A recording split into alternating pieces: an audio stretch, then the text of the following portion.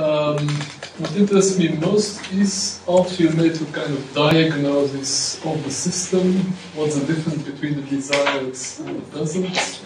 How do you choose then the needs on the basis of that? Are they ordered in categories or according to dimensions? As I said in one of the criteria of the memes are that they are generic. They can be applied to a lot of different content. But as experience, when we have experience, you start to see, well, this meme fits better with that content or that theme specifically. So it's a kind of... Can you give an example? An example. Let's see that it's about leadership. The leaders here in this system, the formal leaders don't lead. The informal leaders, they lead. Okay, we have a lot of informal leaders, but no, not the ones with the roles. They don't have authority, for instance. That could be something. And then I would choose a meme called lead and follow, which is one very, very simple meme. When do you follow and when do you lead? Which is a very open question. And I will do another meme. Let's take a look up at what's up here. I will take a look at reinforcement and corrections. This is kinetics, isn't it? I mean, when do you reinforce and lead? And who are reinforcing leaders in your system? And who are corrective leaders in your system? Who do corrections all the time? Who come up with and say, don't do this, don't do that, which is a role. And who are the guys who are saying, yeah, come on, this is more of that. Let's go, more of what of this thing. If you combine just these two simple feedback mechanisms with leading and following, which is not here, but which is another meme, and you can start to say, well, what is the least thing you can do to get the most impact? And when you combine these three memes, we are talking and doing activities around leadership in that specific system with this specific content. Did I answer your question? To some degree. But so it's mostly intuitive. If you diagnose a problem, you kind of have an intuition of which of those memes would be helpful in that context. Yeah, and we also have activities related to each meme again, according to this rectangle I showed you. So there are activities as well. So a lot of the memes have certain activities in connection to them. So it's a kind of balance when you do a planning of a program with different themes. It's yes, intuitive, partly, and based on previous experiences in other social systems. Yes, please, yeah. I was wondering, you create the sentences that come up from your analysis, but I'm pretty sure for the same sentence, the one on the lower left-hand side will have a completely different view from the other one. So basically, you should be always on the middle if you do the iterations. That's a very good point. What we do is we classify and say this is a way to classify, and we do a comparison with this group to this group. This is unit 1 and unit B. And then we do a comparative analysis and say, what's the differences between... So when you are giving your input on the questionnaire, you always say, where do you come from? And we can also do like this and say, which is very, very interesting, because then it's really diagnosing the whole organization. The guys here don't understand anything. Flows, yeah. That's right, and the guys up here, they really understand it because they are talking to each other all the time.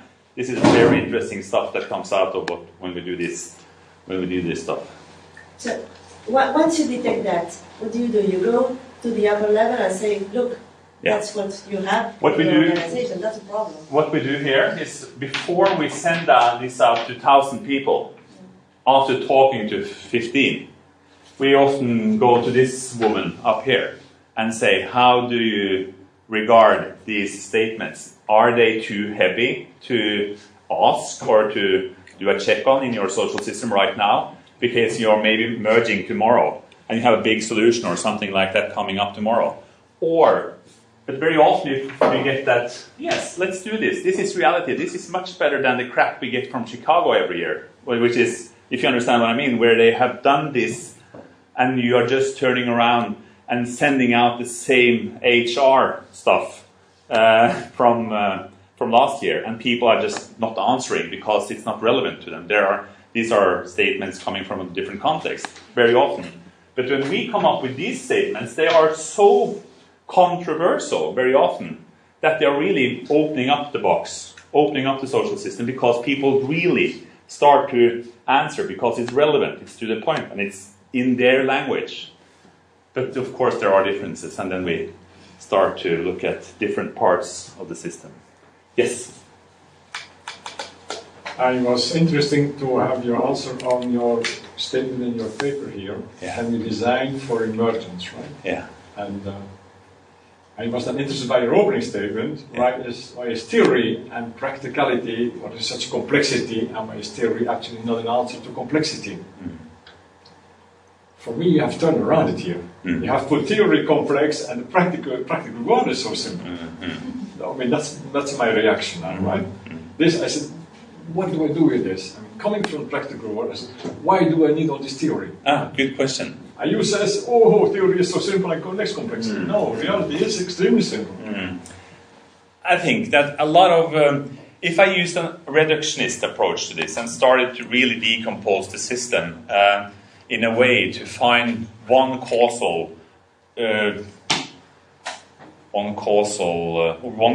for a lot of different effects, doing the analysis, which I respect a lot, and I am trained in that as well as a social scientist. A lot of the consultants out there are doing that in that tradition. And they very often come in with a normative perspective because they are experts on taking up the oil or bringing down the whatever. They are content experts very often. And they come with normative statements which is based on scientific, traditional science, which is important. Not social science. And they are, not necessarily, but in engineering and whatever. And they come in with their expertise, come in with their exclamation marks and tell people what to do. And a lot of consultants are in that field doing that. What we are doing is really just to, based on the agent perspective, based on the complexity we know is there, we just ask the system itself. And that is a simple method. But the backdrop for that simple method is to have an academic orientation that is more into evolutionary perspectives, more into complexity perspectives, and more into cognition perspectives. So it's a backdrop, but in the forefront, it's very simple. But the backdrop is, for me, it's very important because I need to stand somewhere in a theoretical position. If not, I will come up with practical stuff that is maybe breaking. Because the reason why it's working so well in practice is because it has a theoretical foundation. But that's my statement. But everything has theoretical statement. Our foundation. Yeah. Everything has. But if you're starting to be eclectic and just put there and the new thing, and you pick up the book at the airport, say, oh, that's a new thing, and you go to another airport and you pick up another book, oh, that's a new thing, and you're not having a position theoretically or philosophically, I think that your practice will be weaker than if you are oriented and having an academic position. But that's my statement. What's the meaning of practice in that context? Pardon? Your practice is weak. What do you mean by practice in that context? Practicing what context, man? I mean, there is a book, How to. Yes. No theoretical foundation. Yeah. You will ping pong with you too, you don't know where you are. Yeah, kind of. So, what's the word practice? My question is, what do you mean by practice in that context? I understand. Well, I think that to be consistent and to replicate and to develop, what we are doing is we are developing a company. We're growing and we are having a foundation which is academic. And we think that if you are eclectic, which is picking how to here and how to there, then the practice will be weaker. That's my opinion based on my experience. Okay. Then I have another question. Yes, please. This used to be my area of interest, yes. Consultancy, so yes. That's a long time now. Strategy, goals, and structure is one and the same, right? Mm. That's one and the same. Mm. You either lead or follow within goals and structure. Now, how do you convert from lead to follow? Which is innovation, creativity, which that's the bono, right? You go outside of it. Now, how do you do that with this scheme here? Well, in our workshops, by this I mean, how do you switch from lead to follow? Right? Yeah, well, that is a quite abstract question because I will try to contextualize that. If you are a big company and you are a follower in the market, for instance, and that's an identity thing. And you don't want to be a follower in the market, you want to be a leader in the market, a market leader, which is also an identity thing. to make this system, well, this is maybe her. She's saying, we want to be market leaders. Today we are following. She says that. And then the other says, who cares? I'm sorting out some stuff from in the office here. I don't care. So really, to make that message come through in this social system, so it really influenced the whole system, identity-wise, to be a leader instead of a follower, then you have to coordinate all the ants in the system, in the ant hill, if you understand what I mean. It's like everyone has to carry that perspective on an identity level. Putting everything in the same direction. Yeah, to start to work together with that identity and do actions that are different than if you were a market follower. That is on the broad perspective. Inside this unit here, these three persons are always following these three persons, and they should be opposite to get innovation happening. Let's say that, if you understand what I mean. So these guys here have followed, in every meanings of the word, these guys over here. Actually, it should be opposite. Then it would create. Then we have to work with these three and say, hey, when do you lead and when do you follow? What if you, on an individual level, started to switch strategy and started to follow these guys? And what does that mean in practice? Just to make that happen, that is a facilitation task. And then you are doing leading, following changes within the system on a lower level. Is that a hierarchical relationship between the global and the local? Might be. We treat social systems as hierarchies because there are almost always a hierarchical dimension involved. Also in Wikipedia, there are some hierarchies there as well. And we treat them as networks because this is definitely networks. These are informal networks. This is the organism. And in addition to being a mechanistic hierarchy. And we sometimes treat them as markets because there are transactions, there are buying and selling going on inside the system as well. This is just perspectives on what these people are doing. When I talked like this about this group and this group, there's definitely a hierarchy dimension involved. But sometimes it might be not hierarchy at all. So this is just a group over here that need to communicate more with the guys in Rio because they are really doing something in the engineering field. So we just open up because the hierarchy is preventing free flow of information across these silos. So just to start to open up, that needs facilitation and then say, let's don't look at this as a hierarchy now, let's work more on a network, with a network frame. And that's where the global brain will change that. Yeah, of course. That is a view of all this, right? Yeah. But by this, if you have a total view of it, you don't have this miscommunication. That's true. So hierarchies are falling. I had a speech on TEDx 2-3 years ago when I was talking about how we have a governance sclerosis both in public and private sector because of the hierarchies. Hierarchies are very good to certain stuff, but they are also killing services and production of goods in the Western world in many ways because we don't have enough network thinking among the practitioners. They're still quite hierarchically oriented. But hierarchies are important, but they are not always important. I think hierarchies kills a lot of stuff. It depends. Depends. Yes. I have two questions, little bit related. First one, you said that you just said before that you explained the success by having a theoretical foundation. How would you answer the same question from an empirical standpoint? So, why does it work? Where it works and why doesn't it work or it doesn't? It's interesting. I'm doing that. I've interviewed some police women. I work with police. And they on a leadership training within this frame. And they started to talk about the selection. Why did they select this model? Why do they remember a model made to sit 4 years after and apply it when they think about complex tasks at hand? So I have an interview where people are replying on, do you remember this? Yes, no. If yes, do you apply this? Yes, no.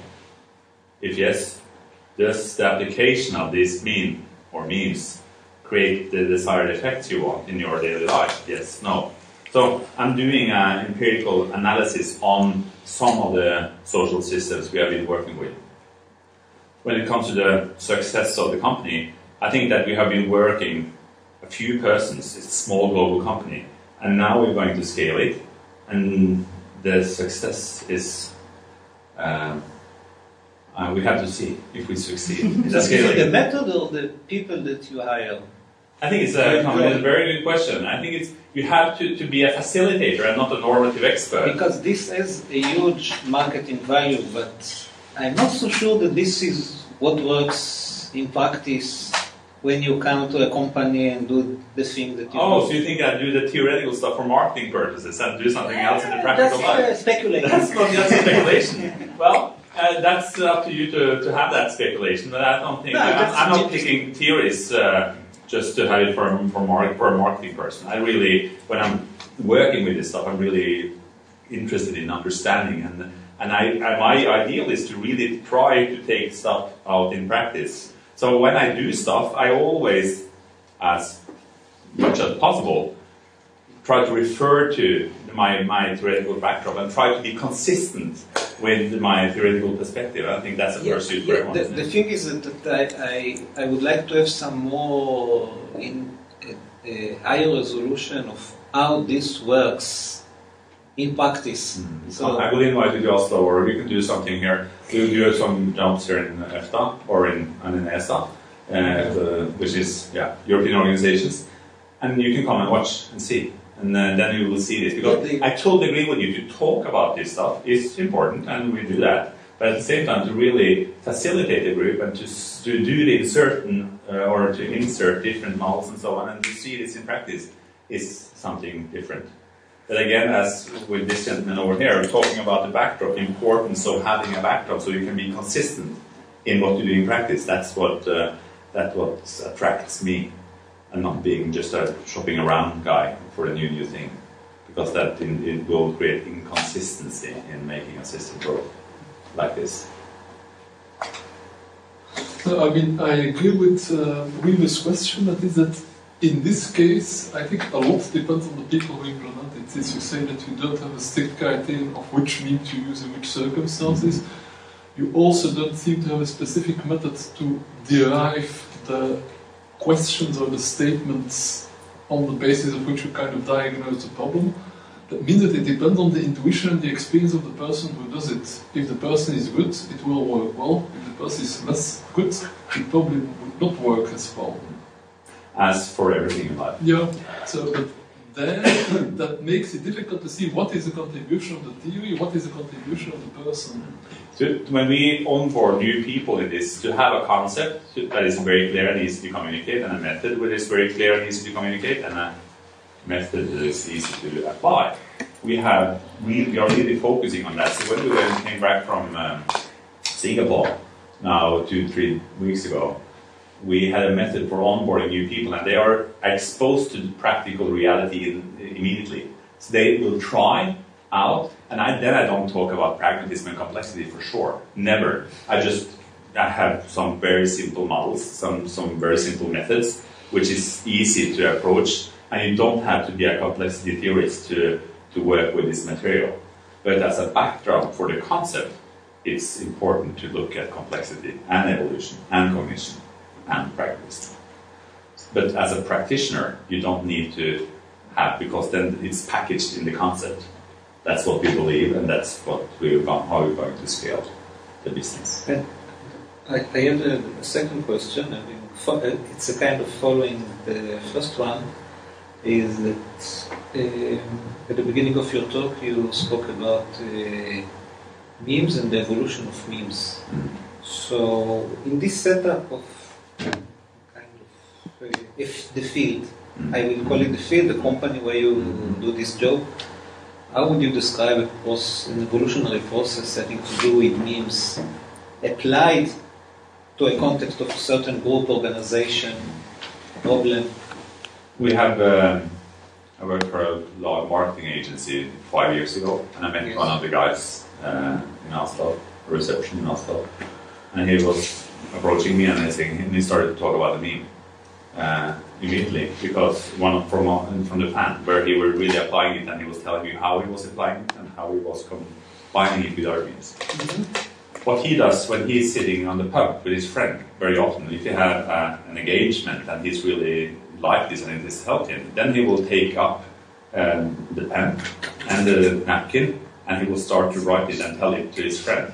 And then we have a diffusion of the meaning. And that is happening in closed systems or in organizations like this, in closed systems. People are starting to talk. It influences the rhetorics, because you become a carrier of very simple models. It's very easy to stand up on the blackboard or whiteboard and start to sketch it out. And if it's relevant, and if it hits, and if it fits with the content or the tasks at hand, and it really brings in something new, then you will have a diffusion. And then you will have an adaptation among the different agents. And then we are in an evolutionary spin, so to say. So what you teach these people is how to pick up memes that will be useful for them? That's not meant for me to decide. It's up to each individual to say, if it's useful, I will adapt it and take it into account. Yeah. If it's not useful, I will just delete it and say this is not relevant for me. So that is the emergent part. What will stick and what will not stick is a question of relevancy and what kind of agent you have and what kind of context that agent is operating in. So that's the diffusion part of it. Yes. The problem I have with sense the general flavor to be is that a company, a business company, is not a social system. Why is it that? It's not a social system. Okay. You have a goal to achieve, and you achieve your goal. Your social system is outside the goal. But you socialize outside your goal. But if you have a goal to obtain, and you have to make the best motor in the company, and you have to make the best this, you have to make the best that, whatever, you're focused on your goal, but there's no socializing there. When I say social system, I'm not talking about socializing. I'm talking about sociological expression, about people together who feel that they belong together. If they are achieving goals, they are, in my terms, still a part of a social system. So it's just a name of an organization. So if you formalize a social system, it will become closer to an organization. If that organization is goal-seeking and commercial, then we have a company, don't we? So this is just terms, and I use the word social system because it opens up to a lot of other systems than companies, because it's possible to work with this when there are several goals that are tried to be reached among the players as well. So every system is goal-seeking, every system is commercial. Yes, okay. Yeah, fine. Can't explain that, right? No, so you mentioned socializing, and then I was... What I meant was that to establish a social system where everybody understands, and etc., it's nice to know, but that is not your job. Your job is to get your job done, right? That's what I mean. And that's a whole hierarchy of systems which have to fit perfectly and step into the march. Otherwise you don't achieve your goal. It's because they deviate in all kinds of directions, and maybe they have too much free time to achieve their goal that they start deviating and going all kinds of directions. Do what you have to do first, do it well, and for the rest you do what you like. Right? Very often in the system, to try to build on what you're saying, very often in the system there are strategies, there are PowerPoints, there are goals, they are communicated on the happenings and the gatherings and everything. This is business, we know that. So what we are doing is just to come in and supply with additional means to make organizations achieve their goals. Okay. So we just come in with something extra because the formal systems are there, the reporting are there, the accounting are there, it's there, everything. And we come in with this in addition. So I agree with you. Okay. You have to agree with me. But what we were asked, I think, was not only the diffusion of the memes, but also the evolution, in a sense, all the kind of mutations that happens, so that when you come later, let's say 2 years later, you recognize something that kind of resembles a meme you injected, but has actually become a different meme. Have you found cases of that? These are abstractions. These are icons. When you work with an icon and it's filled with content, specific content from a specific field, then it starts to blend all together, doesn't it? But still, you can extract the model, and if they have put on an extra variable or something extra. I haven't experienced that. Mutations, no. Mutations in the sense that people are combining the different models as Legos, yes, but not that you have individual changes of each icon. I haven't experienced that, but I haven't looked for it either, so it's maybe happening. But I think there are already a lot. And it's how many do you have? Here there were 45 or something. It's 45 in that hand. We have 123. So more than, 123. yeah. That's a classification. Yes. That's just, and some of them are dead. They are not in use. They are not relevant anymore. They don't flourish. They don't spread. They don't have. So then they are just taken out. Example. And then new ones are coming in. I had some about form and content, which became too abstract. That's an example. Just a distinction between form and content. Formal content is out.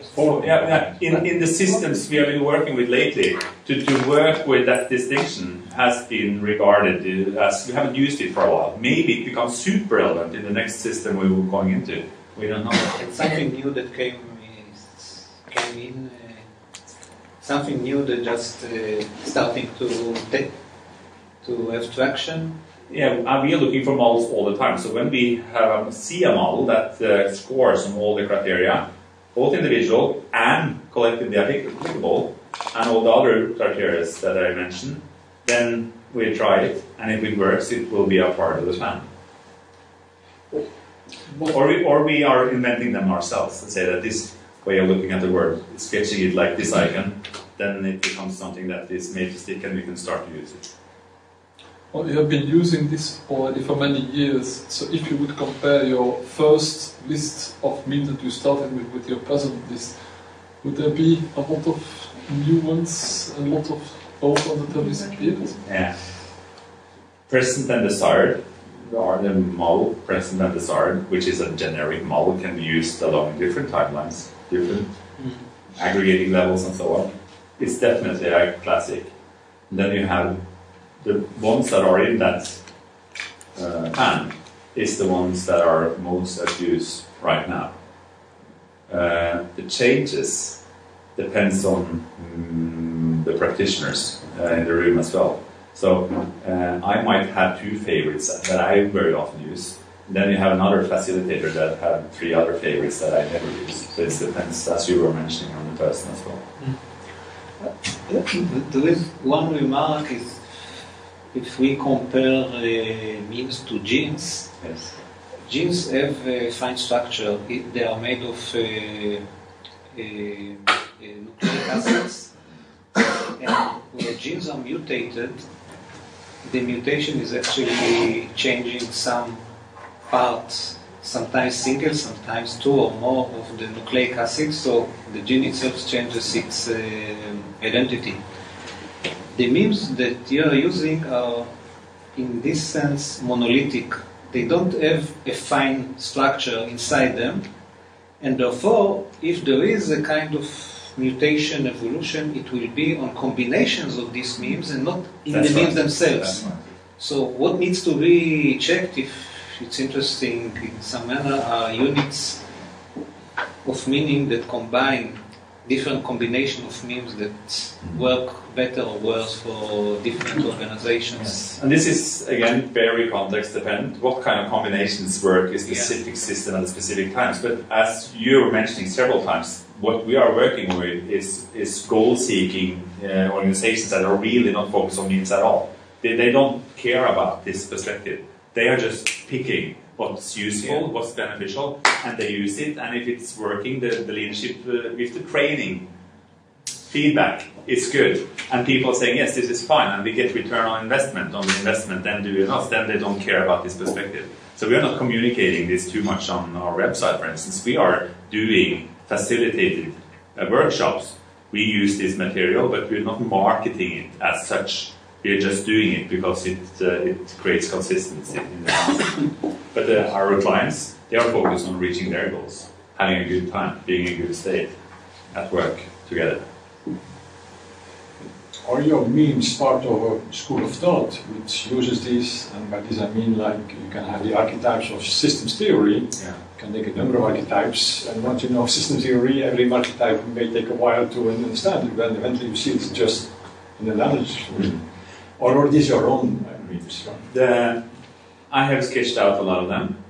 They are influenced by what I'm influenced by, which is evolution, complexity, and cognition. So they are models that are kind of taking people into that way of thinking without being explicit on the theory. So it's models that are more into the systems field, Kybernetic perspectives, kind of more than other schools. Definitely. Can I ask you? You mentioned that you're only taking memes that work on both the social level and individual level. Why?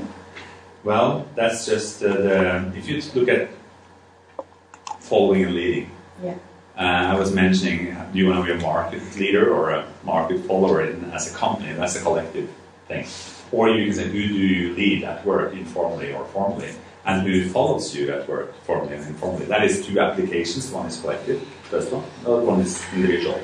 Every model in that fan can be applied the same way. So what we often see is that people say, wow, that's a cool model. That really sorts out stuff when it comes to a team I'm working with. Let's say, to be a better leader or whatever. And then they start, oh, you should do this as well. Look at this model. And they had a napkin and everything, and we had the spread. But also that we can use this on the collective system. So very often we see a diffusion from an individual application, which creates enthusiasm. And then suddenly, when the CEO has applied them individually, he said, well, can't we all apply these models in making sense of the world and achieving our goals? And then it becomes a program for the whole company, if you work one-to-one. So you can start with what is labeled coaching, and then you end up with the whole system, because there is an enthusiasm on the models on individual. Okay, so it's to make the message easier to cross from the individual to the organization. Yeah, that could be.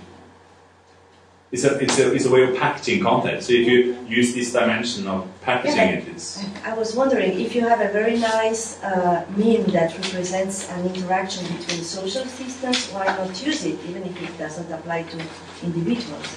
Yeah. But it's true that on that case, you don't have the benefit of maybe making the individual realize what it means or see it. No, I understand. So let's take a Porter, Michael Porter, business theorist.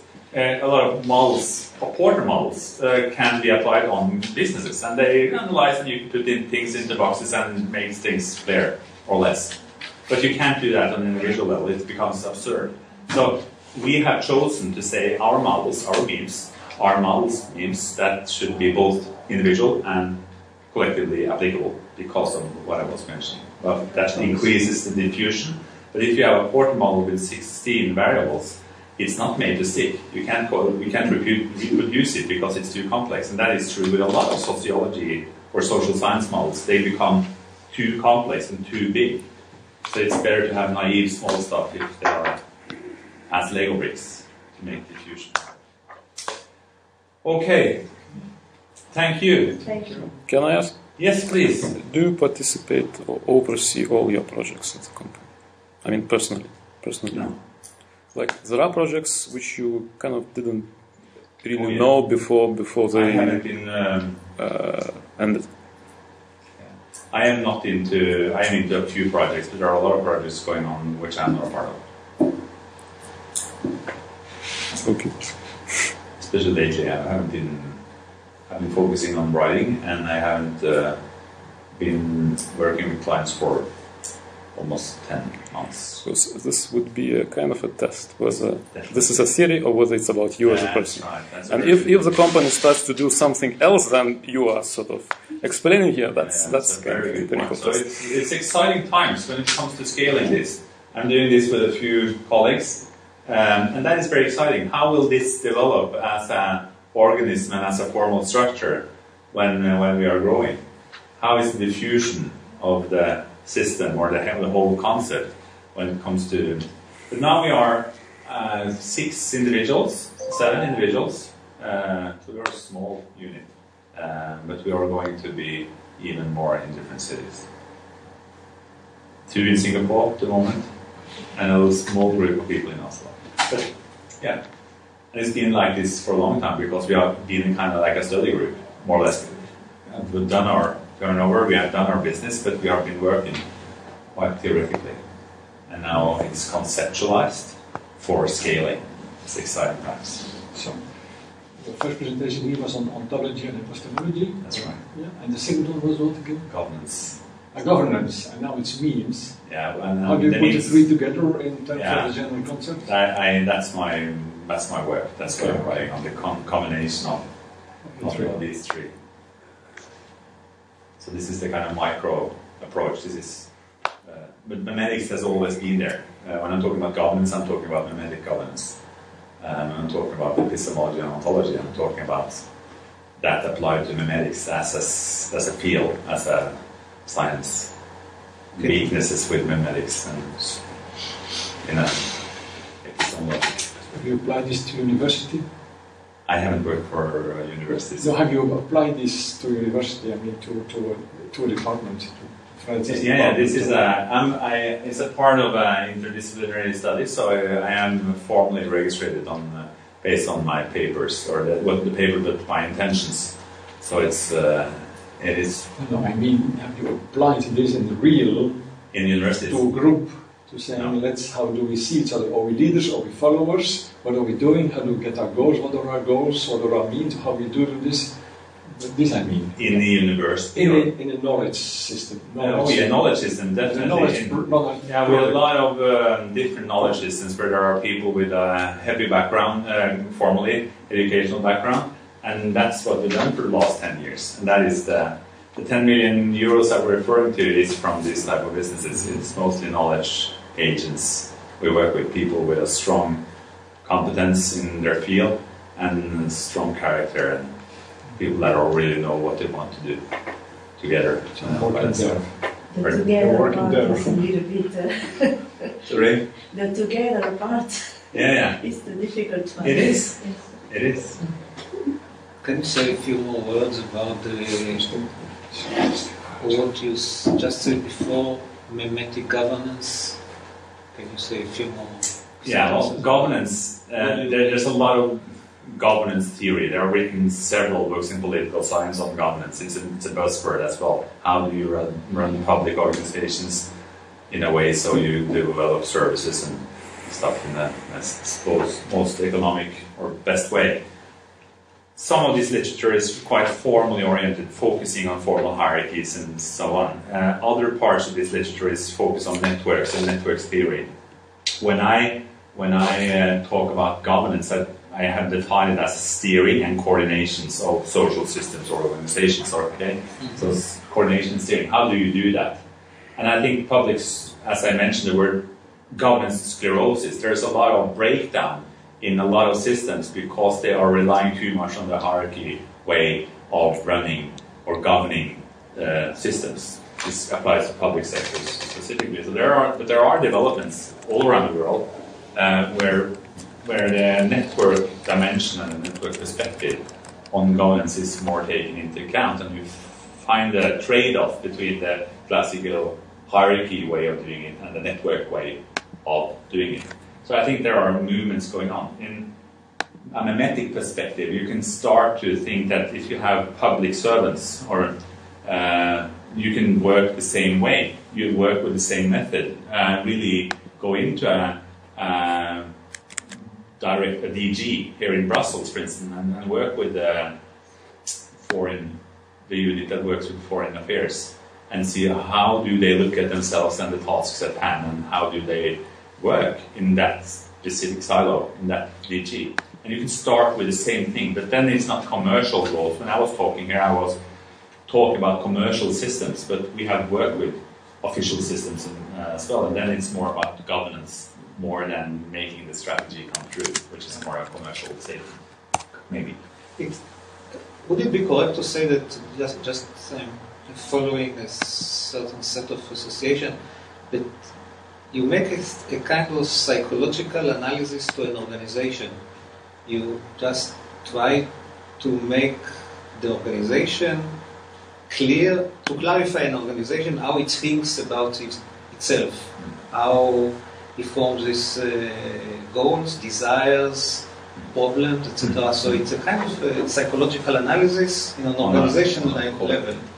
Yeah, that's a way to put it. Because also when a person goes to a psychoanalysis, there is a language game of terms, concepts that are used in order to give the person, the individual, tools in order to understand himself better. So yeah, this is a kind of it's possible.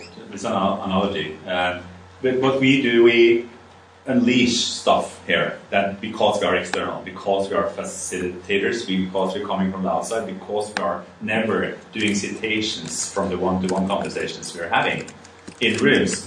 Then we never do that.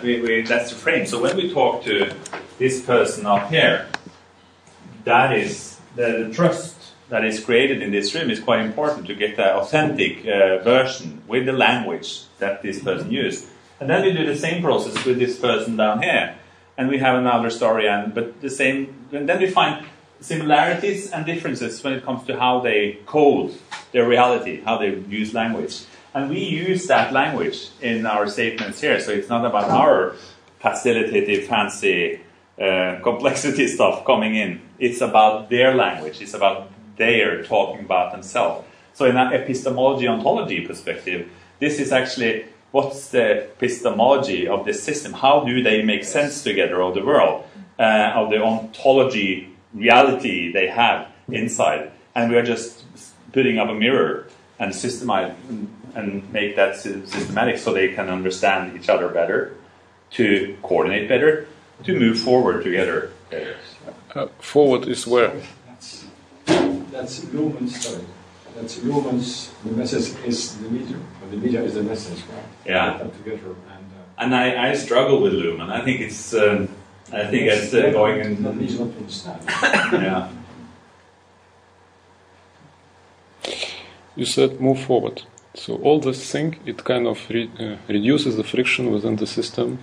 Let's say increases the efficiency of the system to move somewhere, to achieve the goal. But then who or what sets the goal? If one guy thinks that all the strategies are nonsense and the guy or the girl on top thinks that that's what we have to do, so how the system decides? Yeah, that's a very interesting question. That is very often the case. I mean, and then it's voice or exit, isn't it? I mean, either you stay in this company or you find something else to do. Very often, most commercial companies have goals. They are commercial and also public companies have goals. Very often goals that are bending into each other, but there are goals.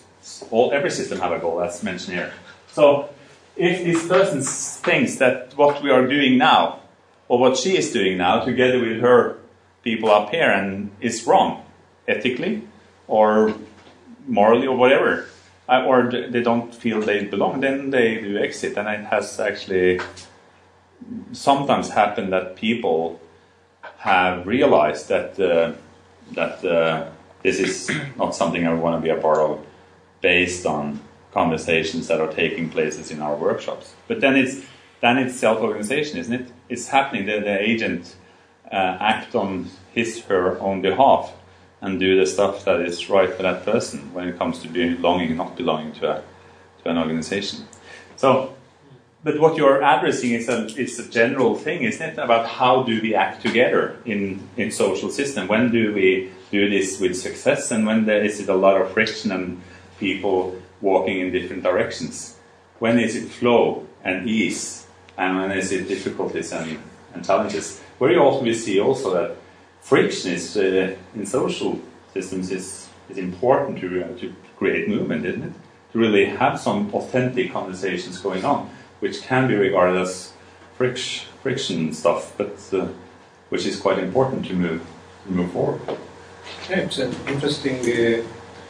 interesting because social systems, from a very basic definition, they have dynamics, but not necessarily distinct goals. When you go to an organization, it's a social system that has already defined goals. Great.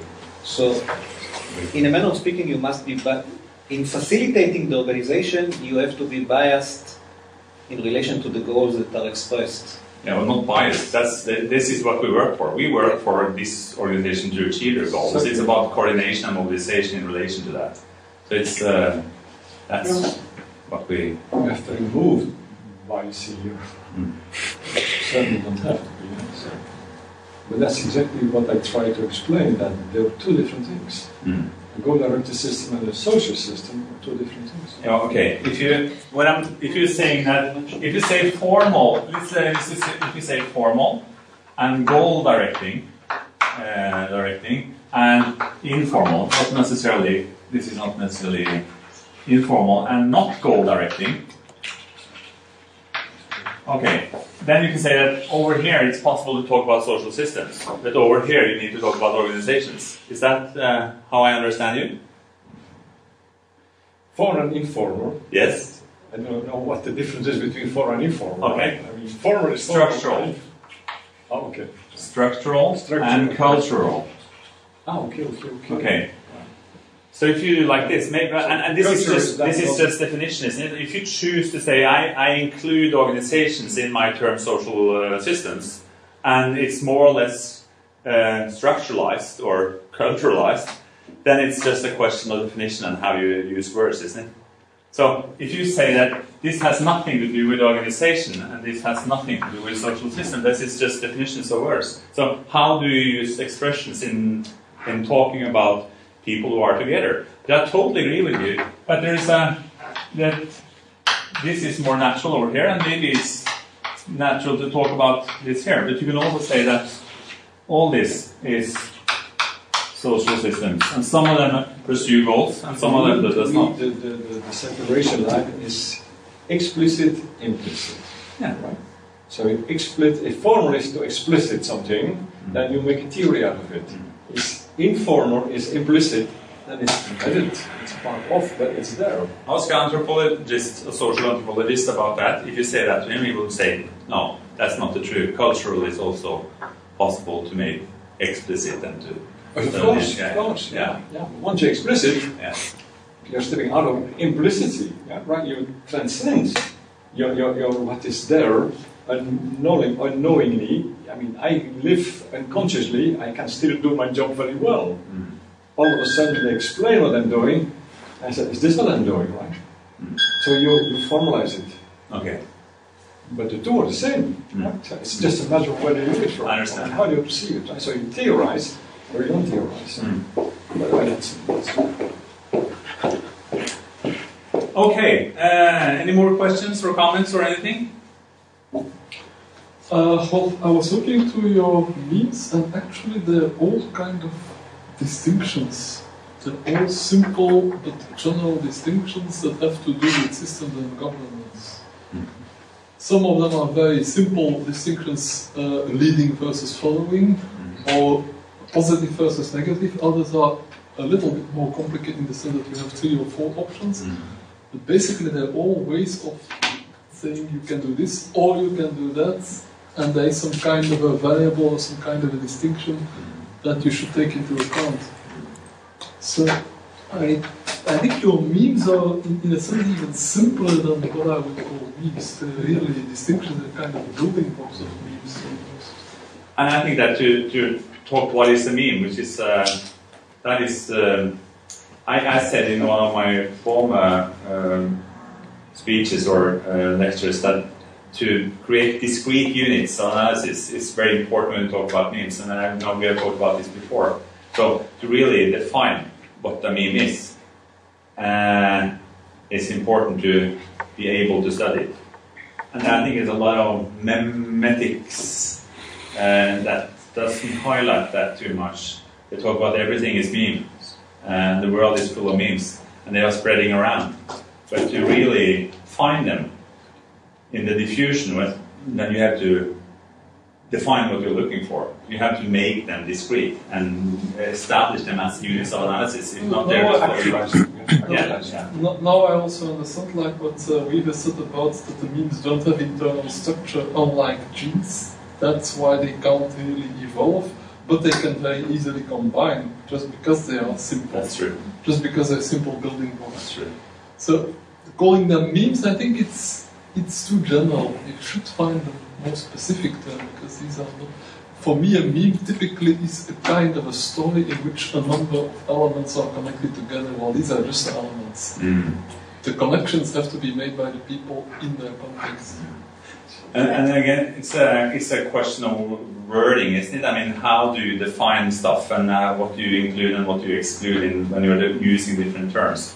So, but it's a very interesting point. And yeah, well, I really don't know about memes, but maybe it's the icon that is on the meme. But there is evolution. Things that, for example, look at the phone. The icon of the phone changes, and in a few years, you put a disc, nobody will know what it means. So the same. This is just a pictographic representation of a concept in your mind, and it has an evolution. The pictogram maybe, but I think that the pictogram here is not as important as the concept. If I look at the I'm pretty pictograms, sure that even the concept may have evolution. Things that you took, you didn't think there was an implication from here to there, after a while it comes naturally. And things that, for example, if you have something, you wanted it on your mobile, an application, and before that it was only on your PC. So I think even the concepts may have an evolution. But that's why looking at those 100 and something that you had before and what are the ones that are not used anymore, yes, each practitioner has its preferences, but which ones are the ones that are not really representing anything to anybody that's anymore? right. it would be interesting to see which ones of the early ones really are not used anymore. Exactly. That would be interesting to see. And also activities. The rectangle thing. Then you have program, theme, meme, and activities. I mean, you have a lot of activities that highlights. So it can be, the icon can be quite abstract. But when you start to do different activities related to it, and you facilitate, then it becomes more and more, it makes more and more sense. Started out quite abstract, theoretical, and ended up as something very applicable in each agent's life.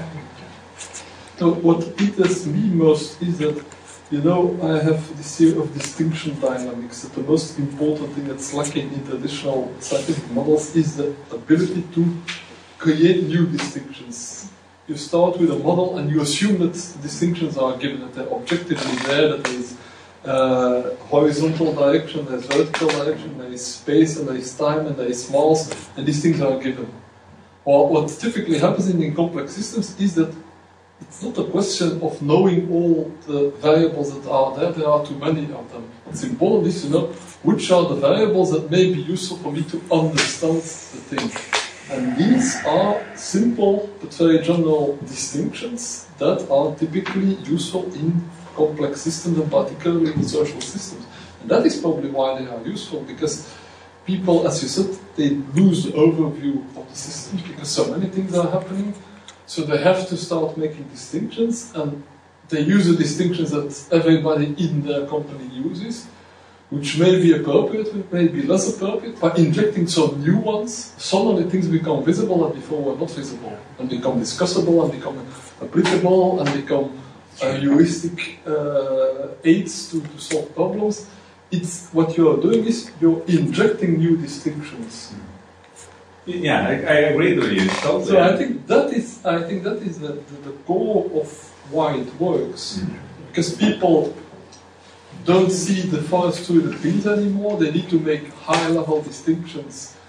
They have a few that they use because they have always used them, that may or may not be appropriate. And if then you throw in some new ones of which from experience you know that they are applicable in lots of different cases, the probability is high that some of those new ones will be applicable to this particular case. And the moment they start applying them, and if they are really new, lots of things suddenly become clear that before were not. You had this meme process action. Action is actually the black box, because you reconstruct it from the bottom up. You come up to your memes. But that means it's purely theoretical construction then. And you have to, from there, go down to the bottom. It says, well, that's what I've been doing all my life, right? Is that what you call it? No. So these two, and the sign that you use or the symbol that you use for that is almost irrelevant. It's in your knowledge that you have to apply that example of a practical instance. Right? You can't do that in abstraction. You have to take a practical instance. And when we say activities is black box, when we are in a room, we introduce different activities, following and leading, a lot of following and leading kind of from improv theater, just to manifest this. The black box part is, yeah, it's a perspective, but I mean, it's quite explicit what's happening. They are leading and following each other physically in a room to make that specific icon come alive as a form, as a theory, as a sign. And then they start to apply it on themselves and the context they're operating in. So we use activities and exercises just to manifest stuff and to make them become alive. So not sitting in a classroom studying a fan. There's a lot of dynamics going on in the room because of the activities. 70% of our deliveries are activities. A lot of dialogues, a lot of exercises on each meme and memes in combination. But the follow and lead is a good example of what I would call injection of a new distinction. Everybody will know the distinction between boss and subordinate. All companies are organized according to that scheme. But follow and lead is related but not the same. It's a different dimension. You can be a boss and actually follow the guy who is below you because he always understands better what's going on. Definitely. And by injecting this alternative distinction rather than the distinction boss-subordinate follow-leader, you suddenly make people aware of a whole dynamics in the system that before they might not have seen because they didn't have the concepts to express it. That's exactly right. Yeah. Boss-subordinate is a physical relation, right? That's a boss, that's a subordinate. But lead-follow is a mental relation. You have to go abstract from these two. There's nothing to do with boss and with subordinate. It's follow-lead. All of a sudden you get the insight right out of this follow-lead. You come to, that's dialectics actually. You come to a new insight. And we do exercises where you have one person and another person. This is showing on the TED video. When I make people actually lead and follow. So who's leading and who's following? From the outside it's impossible to see. But from the inside, the players, they know who's leading and following. And then you have the paradox when the follower leads and the leader follows, because that happens when you start to do this simultaneously. This is Tai Chi, isn't it? I mean, so it's like, and it's a strong manifestation in a very simple activity related to the icons. So we have approximately 500 exercises that are like this. They are not too they are too much, not too much into improv theater, not too much, because that will be appropriate in some contexts. But some of them are quite funny, and it creates a lot of energy to just do them. And it's a kind of manifestation of quite abstract stuff through exercises and plays, theater games. Of course, that applies to abstract yourself from it. Huh? Yeah, take it down, take it into reality, experience it, and then you can start to work on it. That's where the bound rationality comes in, because then you unbound your rationality actually into a vacuum. You can say that, yes. Okay, 15:47, 3:47 is now, almost 2 hours. Thank you for listening, and thank you for the questions. Really useful for me. I will go back home and look at the video and see what has been said and take that into account for my further work. You don't remember that? I don't remember it now, so it's all there, I understand. So I look forward to looking at the video. Thank you so much. Thank you.